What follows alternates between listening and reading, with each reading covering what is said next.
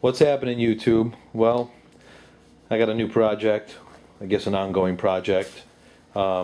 This right here is my new motor that I just picked up from eBay. I'll post the link in the description. But this is a Powerland PD200E. This is a 6.5 horsepower engine. And then I don't know if any of you folks visit Harbor Freight, my good friends. They do sell their Predator motor, same engine. I think they sell it for about $100. This one is $130, free shipping on eBay. I got it real quick, actually. Again, I'll post a link in the description. But the difference between Harbor Freight's and mine is right there. We've got electric start. So this is our electric start. Here, let's take a look at this. Our electric start. That would help if I didn't have it upside down. Electric start box. So got our wiring box here. Again, the motor just came in yesterday. There's our box. Comes in a very, very well packaged box. Looks like directly from the manufacturer, Powerland.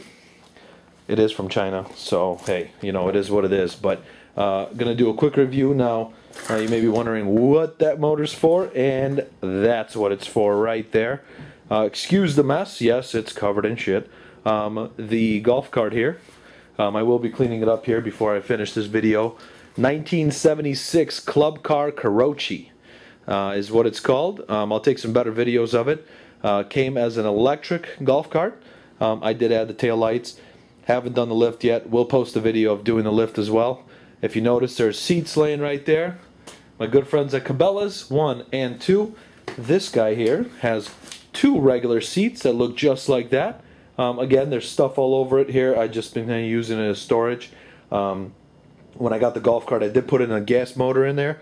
However, the gas motor that I put in, unfortunately, did not have reverse. So I remedied that by picking up one of these. This right here is an MTD riding mower transmission, and this has forward, reverse, and neutral. So there's a sprocket right there. Shaft right here goes where you mount the, I guess it came with a pulley for a belt. There's the pulley right there. However, I will not be using a belt pulley here. I will be using a sprocket more than likely. Not sure yet, possibly.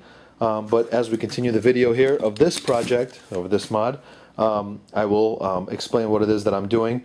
Obviously, the transmission is made for a vertical shaft engine. Mine is, of course, horizontal, so I will have to reposition and custom make some brackets for that transmission. However, at this point, I'd like to do a quick review on the video on the motor, is what I meant. And again, it's brand new, still dry, have no oil in it, no fuel in it, so we'll be doing that now. So stay tuned and then for the next video.